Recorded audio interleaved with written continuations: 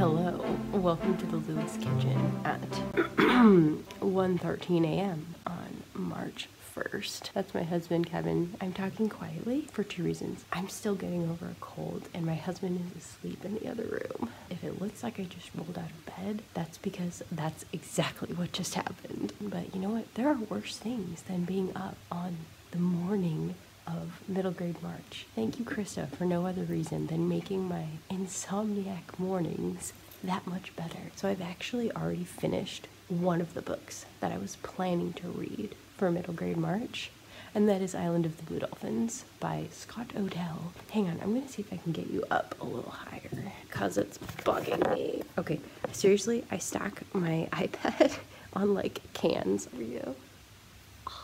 I actually read this a little bit early because I couldn't wait to get started. Great book. I can see why my husband liked it. Because it's great, that's why! It's very much a survival tale about a native girl who ended up alone on an island based on a true story. The island, I think, was to the south of California. And in the true story, skip ahead like 10 seconds if you don't want to know a big spoiler for her story. But it's in the introduction to the book. But still, if you don't want to know the spoiler, skip ahead like 10 seconds. She dies like 7 weeks after getting rescued. What? From disease, of course. So yeah, my heart. I mean, I cried so much while reading this. Maybe I can talk to her in heaven. One of the things that I loved about this is that she creates a skirt of green cormorant feathers while she's on the island, and that skirt ends up being saved and sent to Rome because it's such a beautiful specimen, I guess, of handicraft. 5 out of 5 stars, absolutely. I want to read more by Scott Odell. Apparently he's like a really well-respected historical fiction author. I didn't even know that. And I started tonight the Boxcar Children, the Castle Mystery, before it was middle grade March time. I've almost finished it because obviously it's really short, and I read it for about an hour, and I really am enjoying this, which shocked me. I was like, this is gonna be really boring, but no, it's actually great. I love the illustrations, they're super cute. There's a bunch of funny stuff in this castle, which is actually a museum. It's being transitioned into a museum. That's the plot of the book. The kids are all there in order to clean up the museum for its opening day, and then a mystery pops up. It's on the back of the book. If you want to read it, you can. I just love how often the kids are just so polite. Like, they say sorry if somebody's offended, even if the people are being really rude. The kids are just like, oh, I'm sorry, did I say something wrong? Also, Grandpa told Benny, a 6-year-old boy, that a boy should only be told one thing once. And he was right, said Benny. This kid listens better than I do, that's for sure. I'm so impressed by these kids. And I also like that the author keeps breaking in with stuff like, and under a dust sheet covering a big chair, which Benny hadn't thought to check, sat someone who had been listening to every word they said. Dun dun dun. And also, Tom Brady. So anyways, I am reading this one first because I asked Kevin, okay, which of your books do you want me to read first? And he was like, read a Boxcar Children first, which I think he did because I wasn't feeling so well. And he was like, I just want her to read something easy. He's so sweet.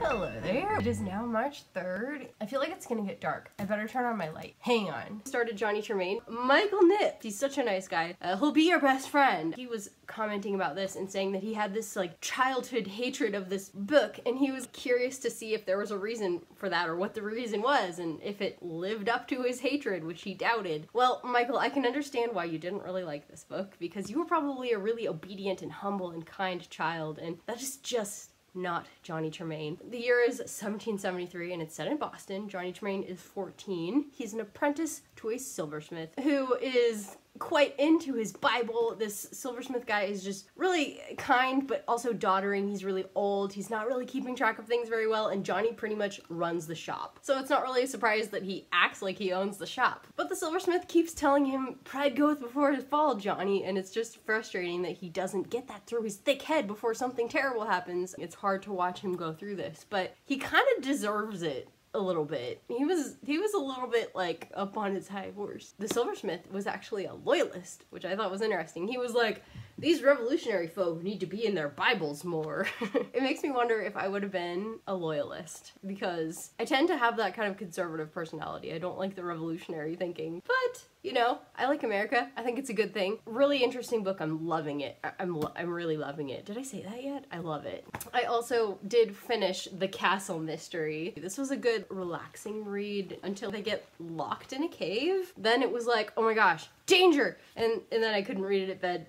I'm not even kidding you. That's why I can't read mysteries at bedtime, even if they're not like thrillers. A while ago on a different video, Ryan from Seeking Stories, who by the way is another great content creator with his wife, they're a team, he had commented on my channel a while ago that they should make a TV series of the Boxcar children, and like rereading this, yeah, like they really should. This is really fun. Now I remember why I loved these when I was young. Okay, I just had to show you this hilarious picture of Jesse like telling off some old guy. I don't want to give you any spoilers here, but man, these kids are just a riot. Okay, and then the last book that I have been reading is The Fantastic Mr. Fox. This one, it was good last night when I had this migraine and I could not sleep. I couldn't do anything, and I was just like, I bet I can read this. And I did. I didn't read the whole thing because I fell asleep. Thank God. I was basically like waiting until the NyQuil kicked in, and it finally kicked in while I was reading this. Thank you, Fantastic Mr. Fox. You saved me. Mr. Bunce and Mr. Bean and Mr. whoever else, I don't know, there's 3 mean guys, and they shoot off Mr. Fox's tail. Okay, this is about the Fantastic Mr. Fox, and he keeps stealing chickens and ducks and stuff from the yards of the 3 farmers that I just mentioned. And so they're trying to shoot him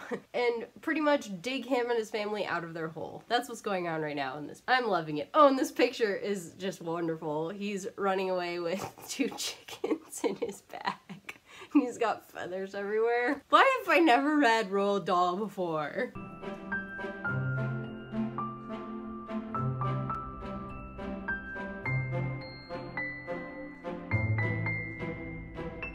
Good afternoon. I have not updated you guys in several days. I believe it's the 10th because tomorrow, the 11th, is my birthday. But I do have more to say. So I finished The Fantastic Mr. Fox by Roald Dahl. I should try and face the sun. Hang on. Now you'll actually see the sun shining on the books. Yes, Una, I did really enjoy this author. His voice is just really, really funny. He's kind of like Daniel Chandler, Lemony Snicket, you know, the author of the series of Unfortunate Events, in the way he understands that there is nastiness in life, and kids are not immune to it. I loved how Mr. Fox justifies any thieving that he does in here. When he's talking to a badger who's like, we shouldn't be stealing all this stuff. He says, my dear old furry frump, do you know anyone in the whole world who wouldn't swipe a few chickens if his children were starving to death? And also, my husband is a fantastic fox.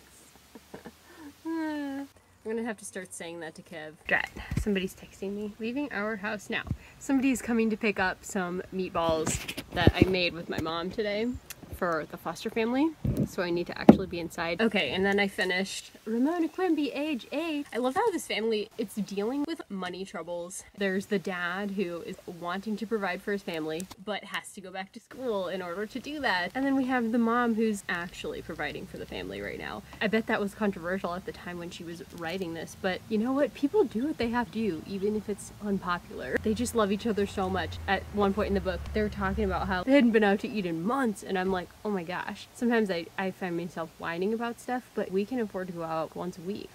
And also, a teacher says something about Ramona in this book that upsets Ramona and hurts her feelings, and I just love how it is handled, the whole thing. It's just like, yeah, that kind of stuff does happen when you're a kid, and it does hurt your feelings. And I love that Ramona didn't just whine about it to a whole bunch of people. She digested the criticism and then eventually talked to her teacher about it. I just love that kind of realism in a children's book, and how it takes just like a little bit of impertinence to make her feel better. I also loved this illustration. Ramona and her dad are both drawing their feet. So cute. Look, see, their feet are in. I also love that Ramona had to kind of solve her problem when she's staying at the Kemps and she has to entertain Willa Jean rather than the grandmother taking care of Ramona. Ramona is taking care of Willa Jean. Again, that is the kind of thing that a kid would have to deal with and can't really complain about to the adult. It's kind of like the kid's problem to deal with. And Ramona's just like so grown up about that. All in all, I totally loved this book. It's basically Ramona and her family dealing with their father going back to work, not having enough money to support the family on his old checking job that used to make him very grumpy. And it's all about the adventures that she has going to, what, 3rd grade. She's age 8 in 3rd grade and all the adventures she's having in school and just the kind of problems that kids run into. I also just started A Girl Named Disaster last night, and I'm actually pretty far into it already because it's really entertaining. Oh wait, I think my people are here. I'll be right back. Okay, I just gave them my food. This is about a girl whose mother was killed by jaguars. She is sort of dealing with a curse. I don't want to get into spoilers too much because the whole beginning is setup. I'm still in the setup portion and I'm on page 67. Kind of like with Harry Potter, how there's a lot of setup before he actually gets to Hogwarts.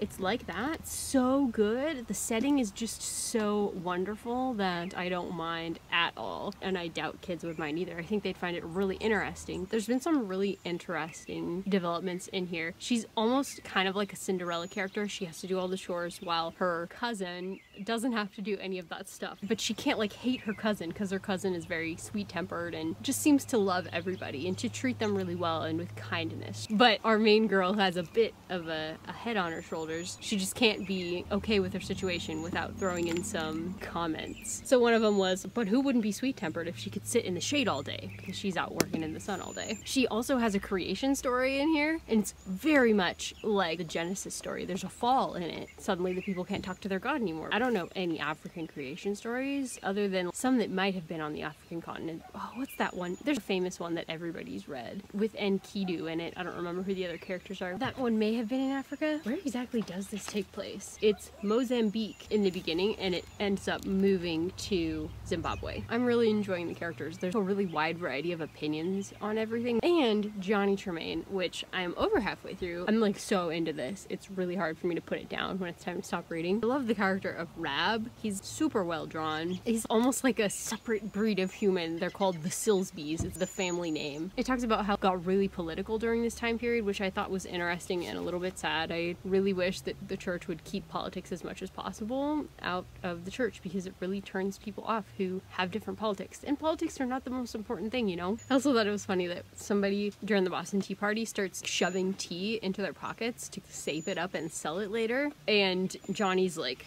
it's ruining the high moral tone of the party. Definitely Johnny is running with a very raucous crowd. I'm sure I would not have been running with them. But they are the people who changed America and kind of made it what it was before, during, and after the Revolutionary War. So maybe that's a fault of mine. I don't know. But Johnny is actually changing for the better. He starts sticking up for somebody that he didn't stick up for in the past. Also halfway through The Secret Garden. I'm still listening to it on my phone. And I also started Echo by Pam Munoz Ryan. I think that's her name. The author of Esperanza Rising, which I read a while ago. I love the beginning. It starts with like a fairy tale. I'm looking forward to getting further in that after I finish The Secret Garden.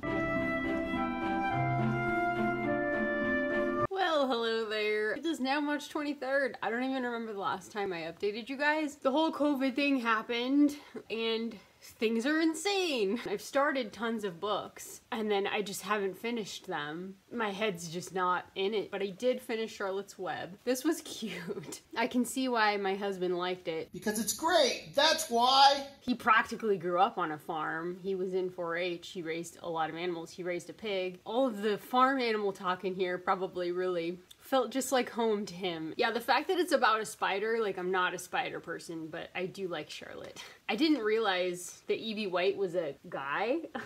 That sounds kind of stupid. I should know this kind of stuff, but I rarely check out biographical info of an author unless I'm so in love with their works that I just want to read everything by them, and then I will go and find out more about them. But yeah, I didn't know E.B. White was a guy. I kind of thought it was a girl. I don't know any girls who are such fans of spiders, so I should have known right away. I'm just kidding. I know that's a gender stereotype. This is about Wilbur the pig, who is born a runt. This girl, Fern, pleads with her dad to let her raise him instead of him just, I think he was gonna shoot Wilbur rather than try and raise him. And she was like, no, Dad, please let me raise the pig. I will love the pig. So she does for like 6 weeks, and then they sell him to her grandfather, and she goes and visits him every day after school. She just sits in the farmhouse, and everybody's wondering what's going on with Fern. Is she getting a little weird? She starts saying that the animals are talking to her and to each other. But the reality is, yeah, they're talking. I love that there is some magical realism in here, like when Fern's mom goes to the doctor and is like, I'm kind of worried about my daughter talking to animals. The doctor's like, I wouldn't be surprised if they're talking. I like the character of Charlotte, she says, I have to get my own living. Nobody feeds me. I live by my wits. I have to be sharp and clever lest I go hungry. She's talking to Wilbur, who's like, what? You have to trap and kill things and eat them to survive? That's terrible. And she's like, well, nobody's gonna do it for me. Wilbur was merely suffering the doubts and fears that often go with finding a new friend. But underneath her rather bold and cruel exterior, Charlotte had a kind heart, and she was to prove loyal and true to the very end. So you know from pretty early on in the story that there is going to be an end. Whose end it is, you're not really sure, unless you know the story, which I kind of knew the story. But death is a big theme in here. Life ends. It happens. Eudora Welty actually reviewed this in the New York Times Book Review. She said, what the book is about is friendship on Earth, affection and protection, adventure and miracle, life and death, trust and treachery, pleasure and pain, and the passing of time. As a piece of work, it is just about perfect and just about magical in the way it is done. And I thought that was a really good way to describe it. At first I was surprised that Eudora Welty was on here, but then when I thought about it, not really. Like, I've read a lot of Eudora Welty's short stories, and she kind of writes with a certain humor and sparkle about different people and their foibles and their lives, and she just felt like these characters were talking to her, so she was writing down their stories. So this is kind of like that. There's humor and sparkle and just people living stories, except they're animals instead of people. But there are people too. The song sparrow, who knows how brief and lovely life is, says, sweet, sweet, sweet interlude. Sweet, sweet, sweet interlude. The whole theme of death and life ending is all over this book. I kind of like that for a kid's book, not having it be super dark and depressing about death, but death is there, that kids need to have an awareness of that, I think. Maybe not in every book, but I think this book handles it really well. And it's funny that Wilbur begins to think that Charlotte's campaign against the insects is a sensible and useful thing. Everybody hates the flies. Everybody complains about the flies. As the story goes on, he grows fonder and fonder of Charlotte, and they become good friends. This book really is like all about friendship. Oh, and the doctor. I just really love this conversation with the doctor. Do you understand how there could be any writing in a spider's web? Asks Mrs. Arable, that's Fern's mom. Oh no, said Dr. Dorian, I don't understand it. But for that matter, I don't understand how a spider learns to spin a web in the first place. When the words appeared, everyone said they were a miracle, but nobody pointed out that the web itself is a miracle. I think sometimes people forget to look at life and realize how miraculous it is. Once you've grown used to it, to the beauty and just the wonder of nature and people, sometimes it's hard to remember how miraculous it all is. And it really is miraculous. Dr. Dorian, do you believe animals talk? I never heard one say anything, he replied, but that proves nothing. It is quite possible that an animal has spoken civilly to me, and I didn't catch the remark because I wasn't paying attention. Children pay better attention than grown-ups. Perhaps if people talked less, animals would talk more. Wilbur's character is cute too, rather a modest pig. His fame doesn't go to his head. He knows it's all Charlotte's doing. I shouldn't spoil anything about the ending, but it did kind of upset me. There's nobody around when the sad thing happens. Okay, that's it for this. Talk to you soon. Well, hello, it is now March 28th, and I have read 3 more books. First, I want to talk about A Girl Named Disaster. This one has been a little bit disappointing. Not because it's a bad book, but because it's just not very riveting. The beginning totally was. We have a girl named Nemo who is the orphan of the family. She lives with her grandmother and 2 aunts, their aunt's pretty daughter and brand new baby, and a bunch of little kids. And the men live in a separate tent. This is a very rural, poor village in Africa, and that's just kind of how things go. However, it's matriarchal because the grandmother pretty much makes the rules. The author, Nancy Farmer, she does comment on that and many other things. One of the things that I love about Nancy Farmer is that she shows both sides of various issues. It's not a one-sided attack of anything. She really portrays things very carefully, and unfortunately, her care in portraying things in this book may have just slowed it down just enough for me to where I was like, this isn't very interesting. It still has to be an interesting story. The beginning, like I said, is really interesting. There's a lot of characters. I just am feeling for Nemo at that point of the story, and then it's essentially thought that there's some kind of evil spirit attacking them related to her past, and she essentially has to pay for that and make it better, and so she ends up, well, I don't want to spoil things, but it's on the back. Don't read the back or the inside cover of this. It just tells you essentially what happens like a third of the way through the book, so spoilers there. I understand why it was a Newberry book. It's very carefully put together, but I only got to page 150 something Before I was just like, you know what, it's going very slow, I'm skimming over things, I just can't help it, I can't focus on it. It's not a bad story, but not for me. I'm just not really fond of the landscapes. There are ghosts, there's all kinds of tribal customs going on. I don't care for survival stories for the most part. I really need more characters than that. And it's not that there's no characters, like I said, the beginning has them, and there are ghosts kind of accompanying her on its journey where she's on her own. You see her in this boat. I'm just having a hard time connecting with this. There's just no warm, fuzzy relationships, like, at all. However, one of the things that I really did love is that Nemo has a very powerful imagination, and she makes up songs. I am she who lifts mountains when she goes to hunt, who wears a mamba for a headband and a lion for a belt. Beware, I swallow elephants whole and pick my teeth with rhinoceros horns. I drink up rivers to get at the hippos. Let them hear my words. Nemo is coming and her hunger is great. I love that. And then there's, I don't know how you would pronounce that, but there's that. And then the women in this area have no brains. Their lips hang open like cooking pots. Their hair is grass left over from the dry season. Their skin feels like burned logs, and their nostrils yawn like old warthog burrows. Aren't those descriptions so great? Hair is grass left over from the dry season. Skin feels like burned logs. I mean, I love the descriptions in that. She's telling a story about two women who are fighting, and that was one of the songs that one of the women sang. And I love how it interacts with various African stories, I would guess. There's a lot of African terminology in here. It talks about Portuguese colonists or settlers who are in the country making some trouble in some cases and trying to help the girls in other cases. I like a lot of what's in here. I'm just not finding it interesting enough to continue. I also just finished Old Yeller, which I can totally understand why my husband loved this. Because it's great, that's why. Because he grew up in a very rural area and he raised animals. This is all about a 14-year-old boy named Travis who lives on the Texas frontier, and he's taking care of his very little brother and his mother while their dad is away on the trail selling cattle. There's a wave of rabies around that really kicks into play in the end of the story. It does have a bit of a sad ending. However, there's a lot of humor in this, and I love the adventures that the boy Travis has with this dog. They're about to have some dinner. He's been working hard all day doing his father's chores. He's supposed to be the man of the house now. Then he comes home to find that this random stray dog has just eaten all the meat that they had hanging up for supper that night. He's like a thieving rascal dog. His younger brother immediately falls completely in love with this dog, and so Travis has to deal with the dog. And it's a pretty funny story. There's all kinds of adventures that they have. They have to castrate pigs, sleep in a field overnight to protect the crops from raccoons. There's just some crazy stuff that this kid has to do, and I could see why a kid would love to read this. I would have loved reading this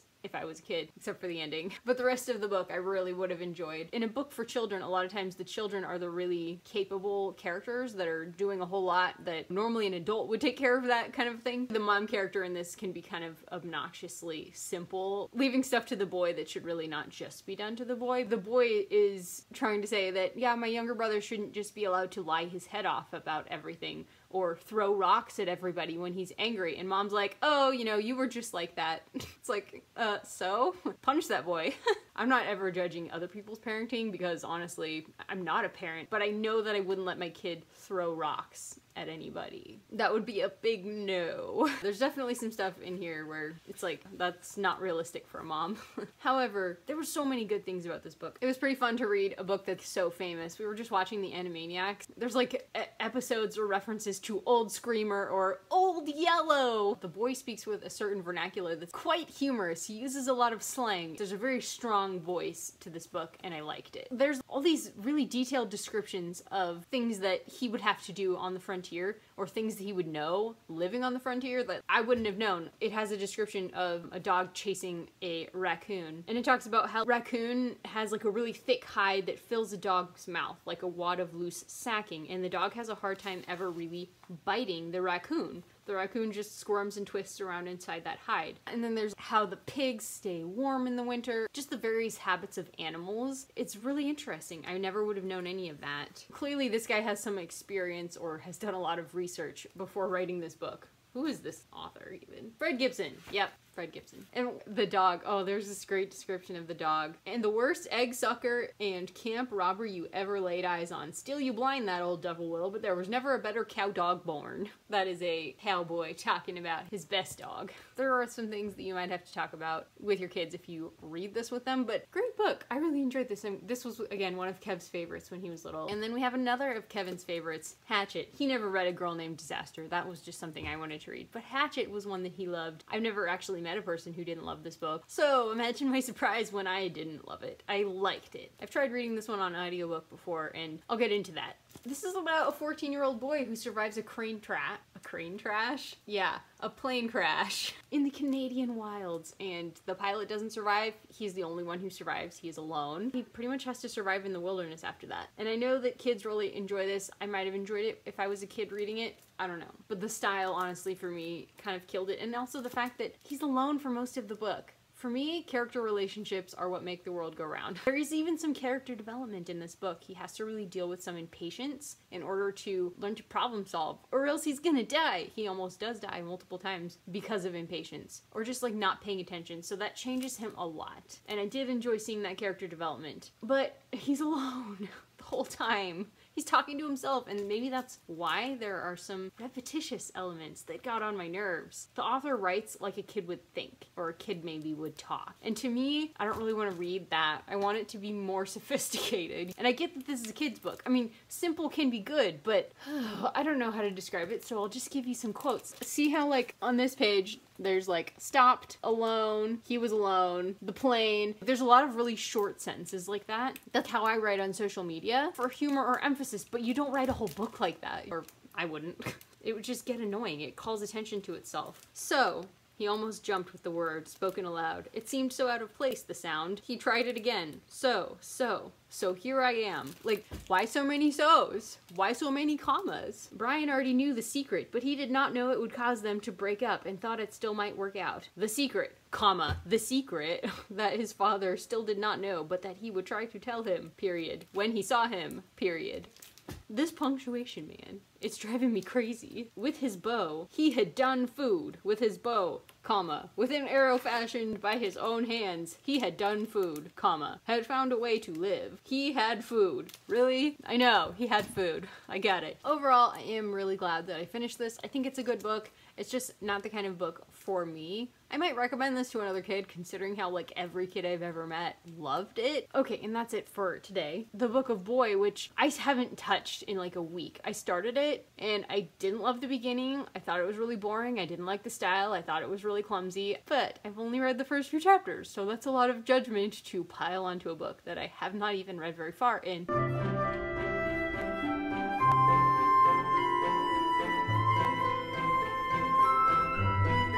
Hello, I forgot to wrap up The Secret Garden, which I was reading along with Kate Howe and a group of lovely ladies. Also my friend Siobhan from our online classics and award winners book club. Link in the description. I finished this up on the 26th or the 27th. The general consensus was that the beginning was great. The ending was a little weird. Some people still really did enjoy it and didn't mind the ending, but I'll explain why some of us were a little bit like, I don't know about that. The story starts out in India with a very unpleasant girl named Mary who is just spoiled rotten, and her parents don't care at all. They just tell all the servants to do whatever she wants. A cholera epidemic comes through, kills her parents, all the servants run away, leaving her alone in the house, where she is eventually found, alone, and now an orphan. She ends up being sent to England to a manor called Misselthwaite Manor, and there she meets a Yorkshire family and the magic of nature, which is something she didn't really experience in India. She was inside all the time. She didn't go out into the country of India. She just was spoiled and unhappy. When she goes to England, it's such a different experience for her, and her life improves dramatically. And there's also a mystery going on in the manor. The story is about what happens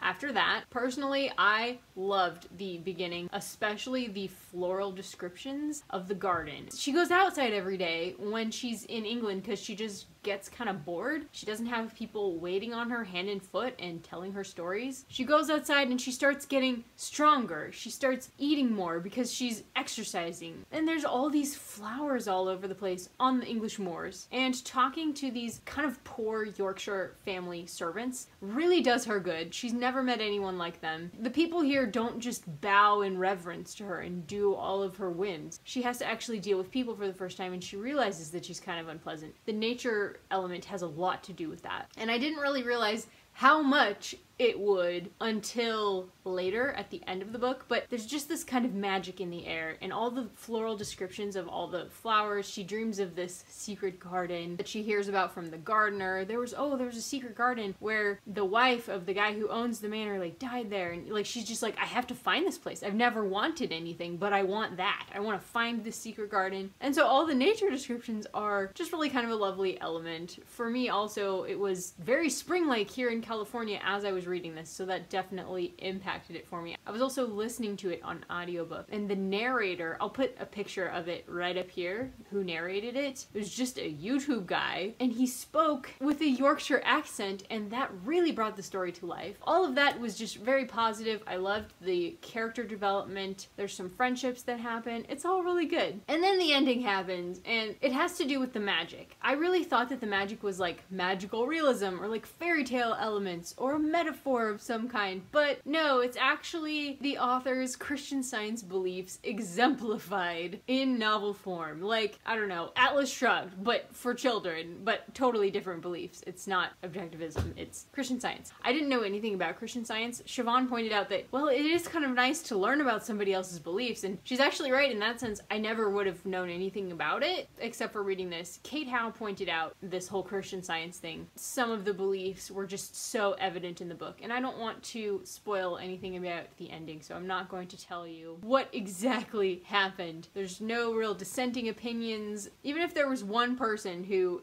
didn't agree with everybody else about what happened with the magic, then it would have been a better book to me. But this was anyways very fun to read with all the people in the group and Siobhan, and I'm very glad that we did it. Hello there guys, it is April 3rd. I'm just now getting a chance to film my last thoughts from the middle grade March reads. The second to last book that I finished was Johnny Tremain. I think it was one of the first books I started this month. It was one of those really exciting books that I could not read at bedtime. It was just too exciting, too interesting, so I had to find the time around reading Esther by Margaret Oliphant for the Victorian read-along. I was kind of trying to fit this one in, whereas most of the other books that I read were middle grade that I could read at bedtime, which is usually the kind of middle grade I read. That's why I don't read a ton of new middle grade or like really serious stuff like the award winners. Usually they're just a little too serious for me to relax and go to sleep. But this one was totally worth it. Basically, it's about war and the kind of people who go to war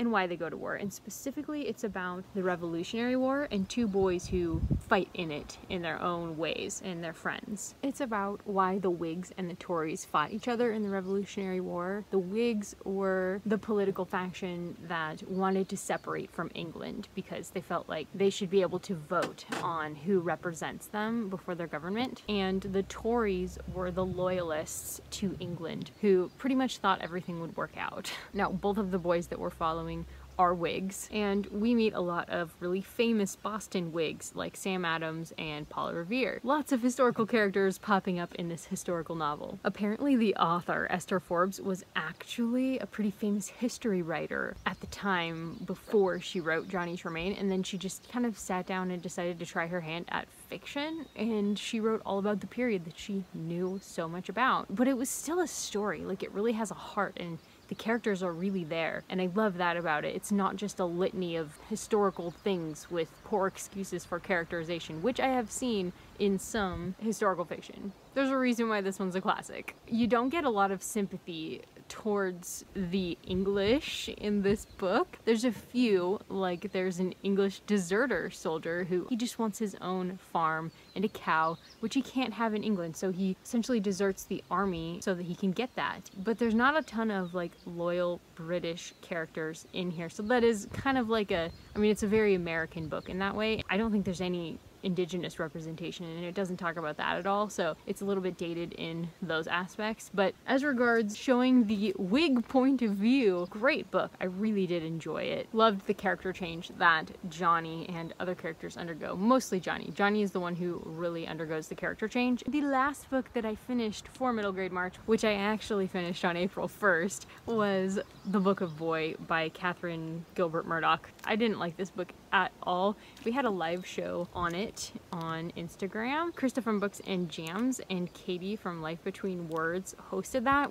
that was really fun to see what everybody else thought of this book. Michael showed up. He made like so many good points about this book. He read it as well. I have a whole litany of complaints. It's supposed to be like a mystery, like twisty journey plot. No, there's 2 surprises. They come within like 2 pages of each other. They're fun. I liked the book better after the twists, but this book needed to do a lot more if it was gonna keep me interested. I would have put this book down for sure if it hadn't been a read-along, because it was so boring. It starts off with a boy who lives with a physical abnormality, which makes him an outcast in 1350. There's like a little author's note at the back talking about the research she did for this book, which was extensive. A sort of pilgrim comes along and decides to take the boy with him to protect a sacred relic in a town 3 days away. They end up running into a whole bunch of sacred relics, which are the body parts of saints. It was really weird. Honestly, we don't learn about what the quest and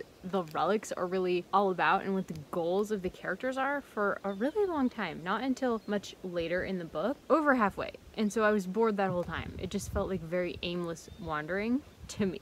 I knew that one of the characters had a plan and the other had sort of a plan, but honestly I wasn't connecting to the characters and there wasn't enough description about the world around them that was really interesting. The development of the world building was just not good until we get to Rome, which is at the very end of the book. There's some descriptions of ancient Rome in 1350. It was pretty much a wreck, and she did a lot of research on that, and that definitely shows. I enjoyed the section set in Rome, but only the setting part of it. I didn't enjoy anything else about it. That was like the only thing I really enjoyed other than the cover art, which I think is gorgeous. I really don't understand why this was given a Newberry honor. I don't understand why anybody would like this. But regardless, I really did enjoy discussing it with people on Instagram and other places. I've been discussing it with Michael, and also Victoria reads too much. So it has been fun to connect with people over the book. That's why I like read-alongs.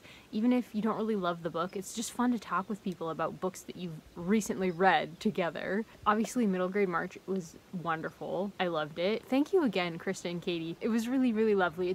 I just feel like Middle Grade March is a true community. There's just so many people who love each other and just comment on each other's videos. It really just is a community, and I really appreciate that. That's, again, why I joined BookTube. I really wanted that sense of community that I was missing in my life, and I knew after watching Krista's videos that I would find it here. Thank you so much for watching this vlog. I hope you enjoyed it. Thank you again so much for watching, guys. Please like and comment and subscribe. I hope you'll tell me down below what you liked about this video, about Middle Grade March, about your latest books, whatever you want to talk about. I would love to talk to you down below. Thank you so much, guys. Take care.